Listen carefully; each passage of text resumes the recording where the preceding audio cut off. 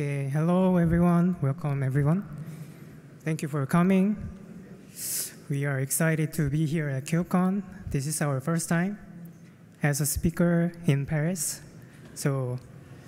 And lastly, thank you CNCF for hosting. Shout out to all the staff and volunteers here. And let's just start. So today we are going to talk about the architecting resilience and what we learned from managing over 7,000 Kubernetes clusters at scale. I am Kwanghun Choi. People call me Huni.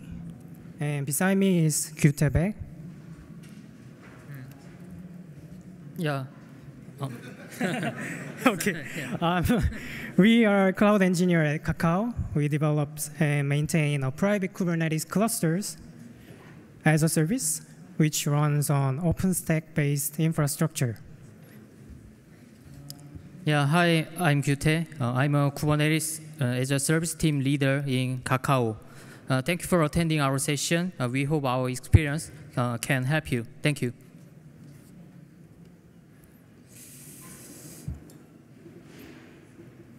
So before we start, let me introduce our team. We provide Kubernetes as a service in the company, which is called DKOS. And DKOS stands for Data Center of Kakao Operating System. And as a member of the private Kubernetes service team of Kakao, we manage more than 7,000 clusters, which consists of more than 120,000 nodes. And the clusters are deployed in different zones. At Kakao, we consider a single data center as a single zone. And lastly, we get a lot of on-calls every week. We help developers get Kubernetes up and running properly. By the way, we only have 7 people on the team, so every week is very tough.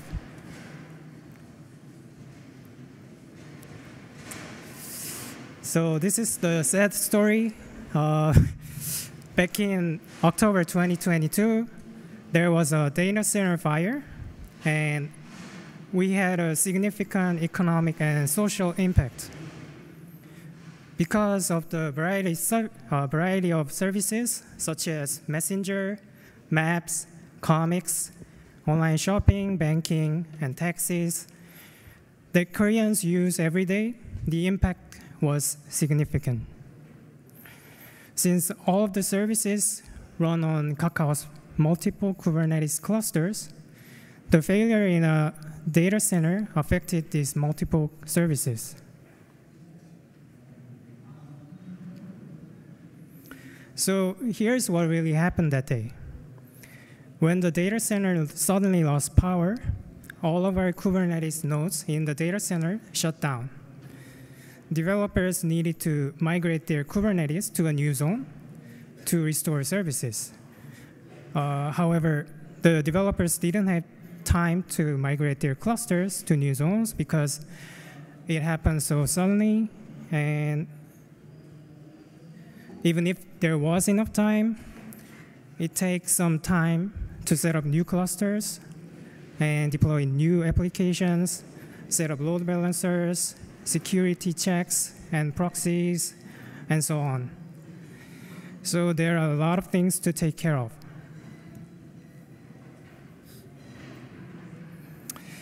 And in addition, as the Kubernetes nodes that were down in the data center came back up, it was difficult to determine the impact of bringing the service back up because we distributed the Kubernetes nodes across different hypervisors.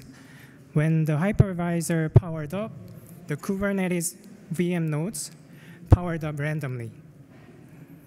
And since nodes come up randomly, it was hard to predict when cluster manipulation would be available. So some data plane nodes have started booting up before control plane nodes. And so it started processing service requests before developers could manage application through control plane. Since As you all know, control plane nodes must be available before adjusting application replicas or ingress rules. This caused confusion for developers.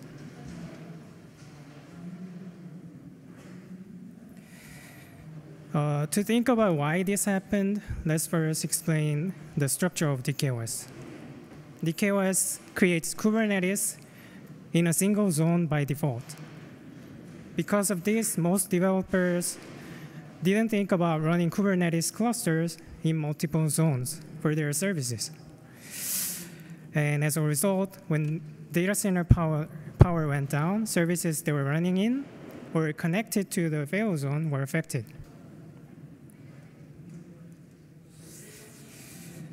For developers who are unfamiliar with Kubernetes, it's hard to think about running Kubernetes clusters in multiple zones. And most of developers are busy enough developing their own services. So, of course, even with the single zone structure, if applications are spread across multiple clusters, which are located in different zones, with each load balancer connected to a GSLB, it will be more resilient to failures. In fact, there are many developers who build clusters with this structure. But that means more clusters for developers to manage, and more clusters to monitor, and more human resources to deploy and manage the apps they're serving. This is why many service teams have their own separate cloud engineers. So we will explain in a bit more detail with examples what went wrong in the following slides. Gyutae will take here. Thank you. Let's discuss all the structure in detail. Each cluster should use only a single zone. For the control plane and data plane, they are in the same zone. In a zone, there are nodes, and they are scheduled to run in different hypervisors. To explain, with just a single cluster, we can take fault tolerance for hypervisor or rack level failures. Therefore, we had to use multi-cluster as shown in the figure. This is because we need to overcome data center failure where a zone goes down. As you can see in the slide, there are 3 clusters. So if 2 zones go down at the same time, the service will not experience any problem. Why single zone? Now we have 3 or more zones. But 9 years ago, in the early days, our private cloud started very small, with just 1 zone. After that, we have scaled out the zones. In scaling out, we adopted the way of zone duplication because to scale out quickly. As a result, as like the slide, we have a load balancer and Kubernetes cluster per zone. There might be the assumption that there is a failure or mistaken work in this structure. However, there is absolutely no issue in this structure. Even if zone A is unavailable due to a data center failure, GSLB will detect zone A's failure. It can take time equivalent to the health check interval. However, GSLB immediately excludes zone A from the service. For these services, they can still placidly operate through Kubernetes cluster located in zone B and C. However, we could learn the lessons from data center fire. In theoretical and structural manner, this architecture is robust. Still, there can be unexpected issues in the real world. From now, I would like to share with you what were the issues before. First, there is an omission of module redundancy. Our cluster supports diverse workloads ranging from dozens to hundreds. For example, developers promptly execute a proof of concept of a new feature in zone A. After all, I call proof of concept as POC. So when you look at the left side of the slide, you can see red colored icon. Those are POC. Here the issue is that developers may forget to deploy in zone B because POC module is prompt and immediate execution or rarely working set. We have 2 clusters in the slide, but there is a high possibility of omission when the increase in the number of clusters.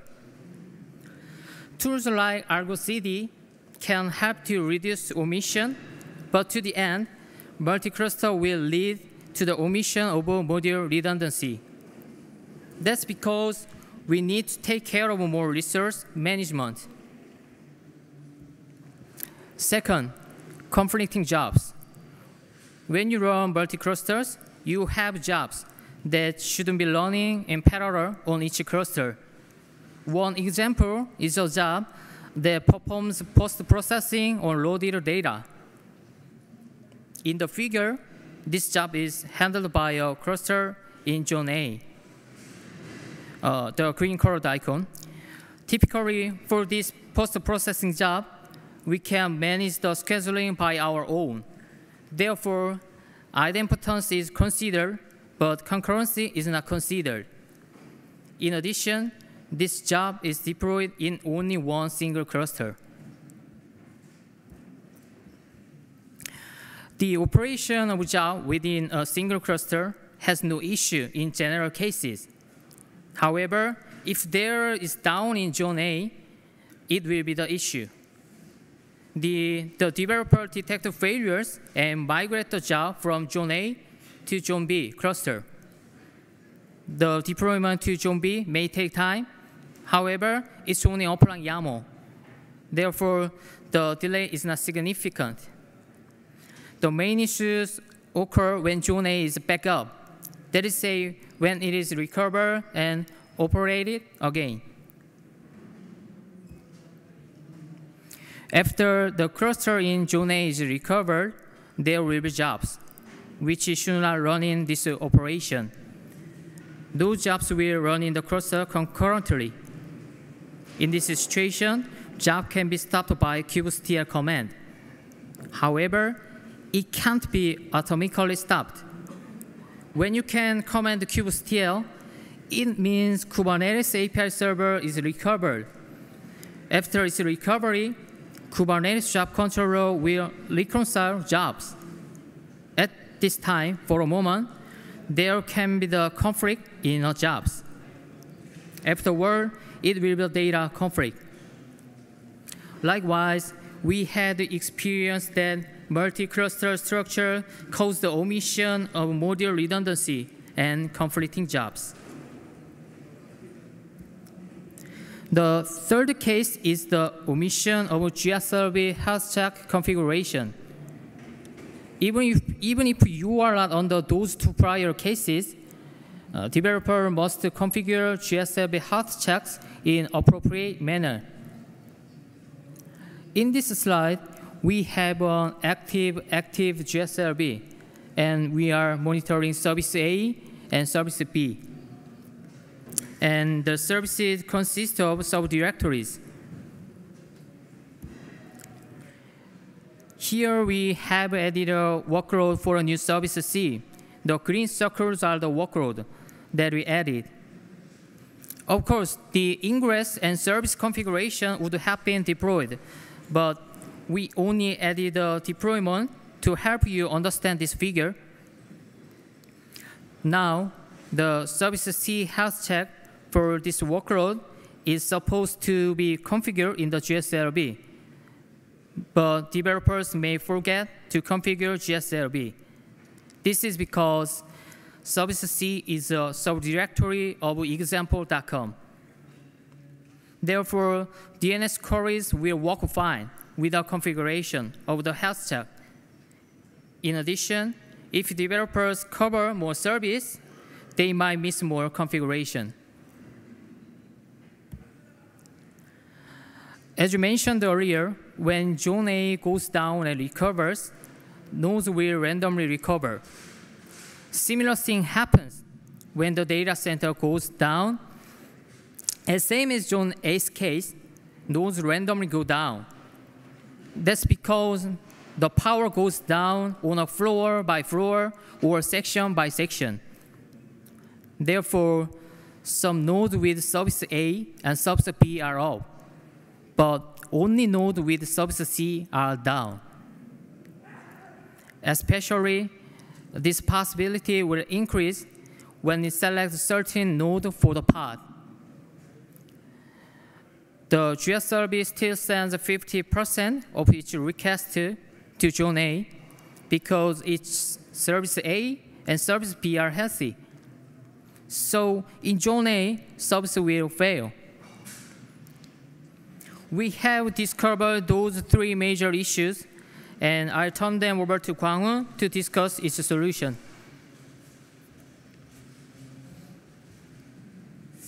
So for our new goal, we had a simple single goal for the new design. The goal is to make it easy for developers to deploy multi-zone clusters. DKOS also requires users to manage the infrastructure of the control plane, such as OS update or monitoring. So configuring a single multi-zone cluster solves the inconvenience of managing and monitoring the clusters in use. In addition, since an application is located on a single cluster, it can be managed with a single deployment or stateful set, enabling automatic failover even if a zone goes down. Now, this is a recent image of our DKOS web.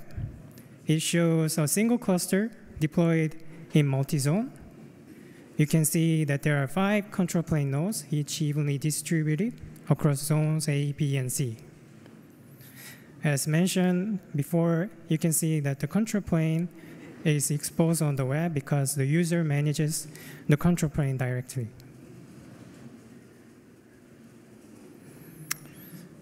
So the final structure looks like this. In the new DKOS structure, the cluster is still accessible in the event of a failure, and it is easy to identify dead nodes. An application is deployed as a single workload. So if one zone fails, new pods will pop up on any other zone nodes. Services that should not be restarted upon failover can be controlled in advance with settings such as node cordon or drain. We therefore expect the new DKOS structure to be more resilient in the event of a single zone failure.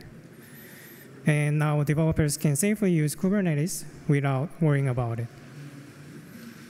And in the following sections, we will describe the parts we consider for the multi-zone provisioning.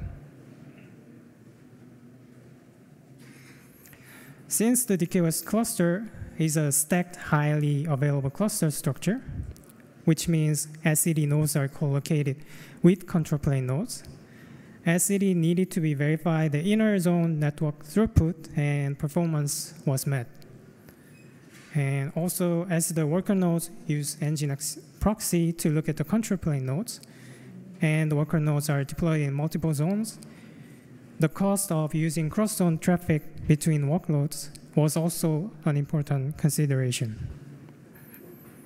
And finally, we'll talk a little bit about the consideration for the GSLB controller we will be creating later.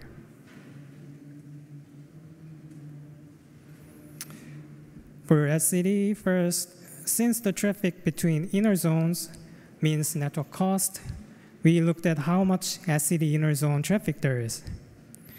The table shows SCD traffic between zones. This is the result of 4 randomly sampled clusters with different SCD storage size. We measure the traffic going in and out of ports 2379 and 2380 on the SCD leader control plane node. As the size increases, so does the network traffic on average. However, SCD traffic usage was not excessive for multi-zones.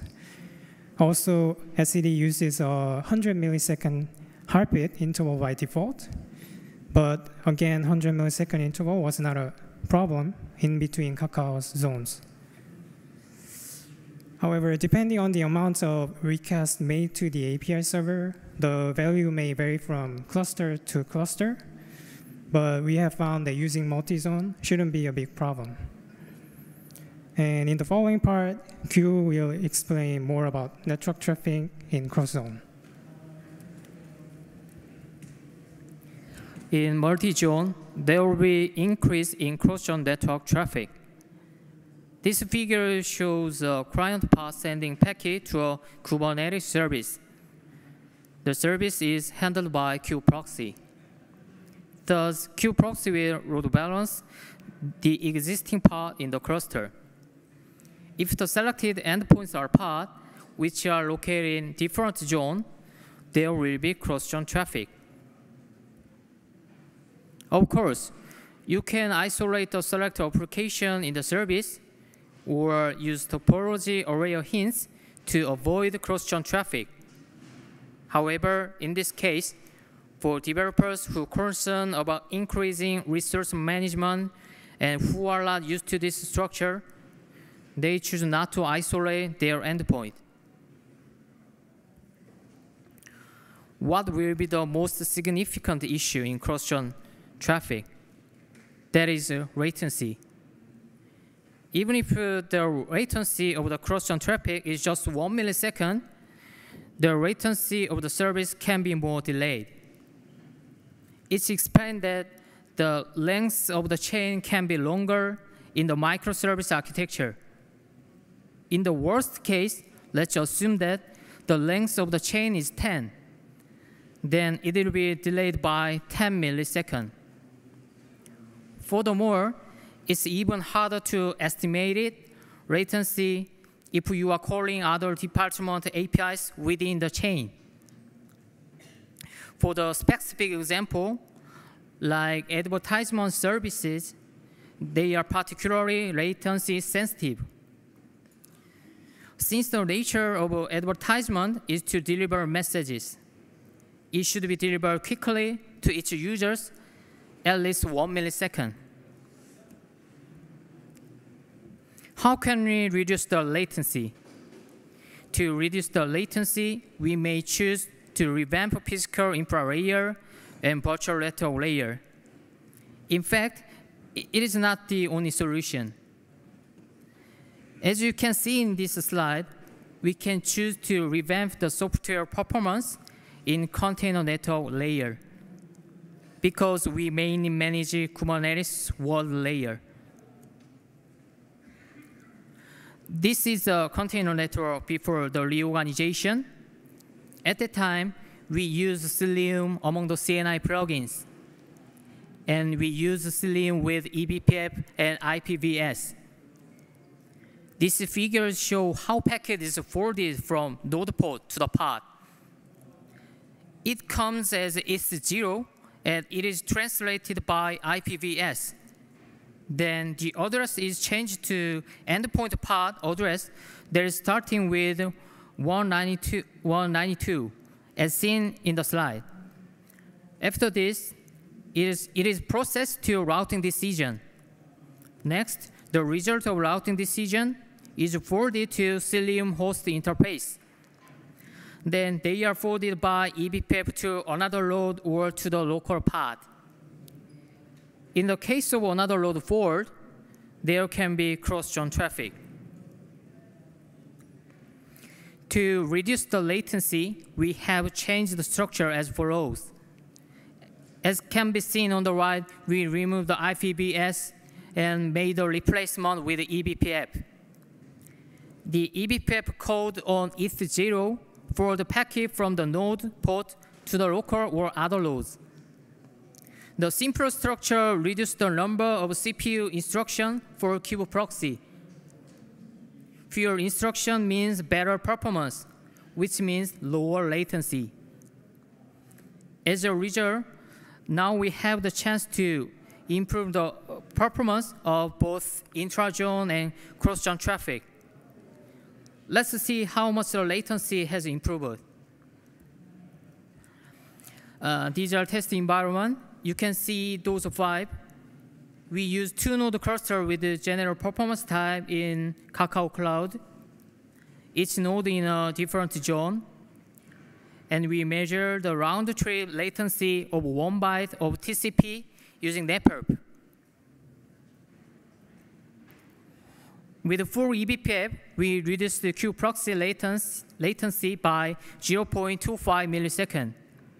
To explain, that is changed from 0.35 millisecond to 0.1 millisecond. Typically, our cross-channel latency is between 0.25 millisecond and 1 millisecond. The difference occurs by the physical placement of the zone.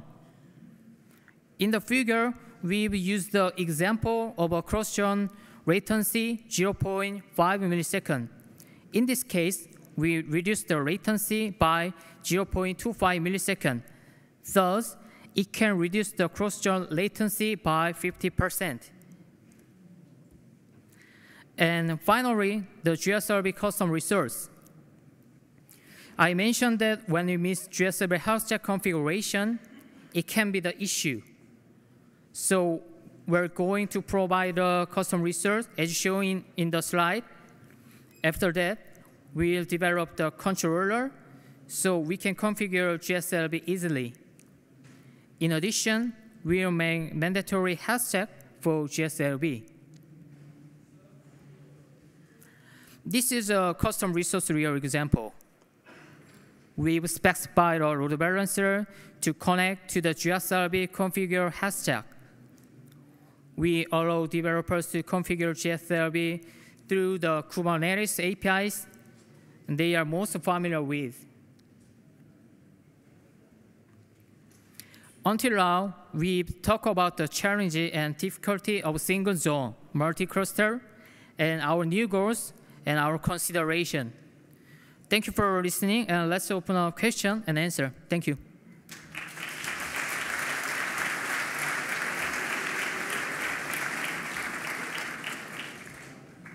If you have any question, there's a microphone, 2 microphones on the hallway. So,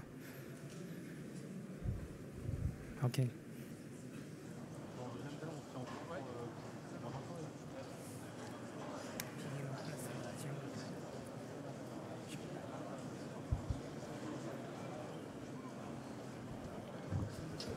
So I would have a question. Okay. Yeah. My question would be, in this multi-cluster setup, if you have like quick failovers with applications and stuff, how did or do you manage stateful applications and their storage if applications are running in multiple clusters in parallel? So we guide to the developers to use storage class, each on different zones. So if you want to deploy apps in zone A, to use zone A storage class. Okay, but so the storage is not highly available for the stateful application. So it's the application stop to ensure that they can fail. Okay. In the case, you have to use other type of volumes like S3 or other types. Yes. Okay. Thanks. Thanks. Yeah. Hello. Yeah. My first question is actually the same as this guy, but the second question is, how do you provision all of those clusters? What technologies do you use underneath? I'm sorry, could you speak that again? How do you provision those 7,000 clusters? What automation do you use? 어떻게 자동화했냐고. Or it's a company secret, that's also fine. It's not a secret. We have a blog how we provision it. We use for static data, we have a base image, and for different dynamic type of info, we use cloud init for VM nodes. So we inject those type of infos into the cloud init when it put up. Is that enough? Okay, thank you. Okay, thank you.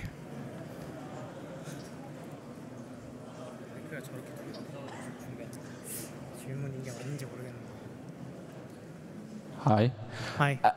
I really liked seeing the CRD for the GSLB, but I was wondering, why are you not using annotations? Wouldn't that be easier for the developers, instead of learning a complete CRD, managing the lifecycle of the CRD, just adding annotations to the ingress?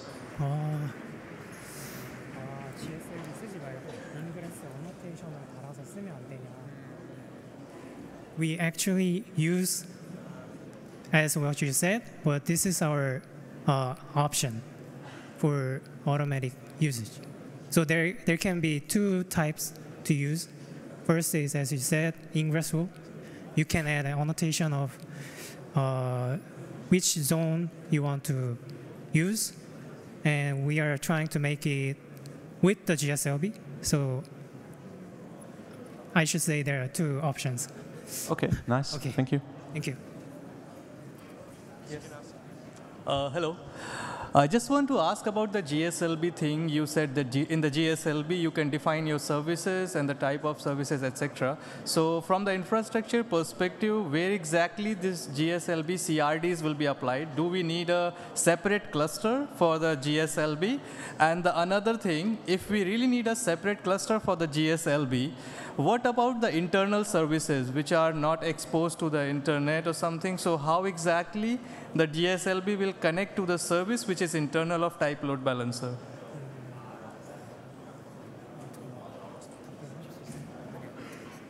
GSLB를 따로 관리를 하는지 CI로 그리고 만약에 인터널로 쓰는 LB면은 GSLB 안 쓰는데 어떻게 할 거냐? 승희가 좀 해주실래요? 그 LB 설명해 주시면 되거든요. 어떤 거요? 아까 GSLB. One second. No problem. 그 GSLB를 LB를 그냥 멀티 존으로 할 수 있다고 설명해 주시면 되고. So for the first answer, we do have a multi-zone GSLB cluster. Okay. But we don't manage it. We have a separate GSLB team. And for the second question, Q will answer. LB 멤버를 멀티존으로 할 수 있다. Yes, we know that problem. So we are planning we migrate to load balancer. Yeah, but by that way we may have a new region and may use GSLB for it. Okay. Okay. So to add it up, we only use LB in single zone. So this is why we are trying to make a GSLB so that we can connect all the LBs. But for private load balancers, as you said, it's hard to use GSLB. So we are trying to make load balancers have members in all different zones. So users don't have to use GSLB in the near future. Yeah. Okay. Understood. Thank you so much. Thank you. Yeah. Thank you so much. Hi. So if I understood correctly, you have one control plane per cluster, and there is nodes, for example, etcd nodes on every zone. When you introduced this change, did you have to tune anything in etcd or kubeAPI server, any other configuration, to account for the fact there's now more latency between the nodes? Is there any tweak that you've done as part of this migration? We looked at all the options etcd have, but we didn't change any type of options. It worked, so. Wow, fantastic. Yeah, fantastic. Thank you. Hello. So how totally avoid interzone traffic, some heavy traffic passage without creating any additional services with any additional labels?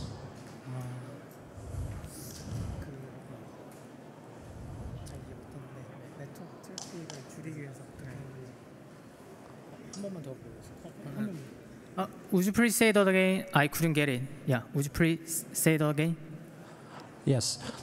So we have multiple zones, and we don't want to interzone traffic passage. Like from zone A, ingress controller should not reach to the pods to the zone B. So how avoid that case? without creating service with different labels for each zone to avoid like managing overhead. Yeah, we recommend using topology aware hints. Then you can separate the endpoint by per zone. So it is possible to avoid cross-zone traffic. With the topology aware hint, we can avoid chain length of the microservice architecture and latency. Okay, thanks.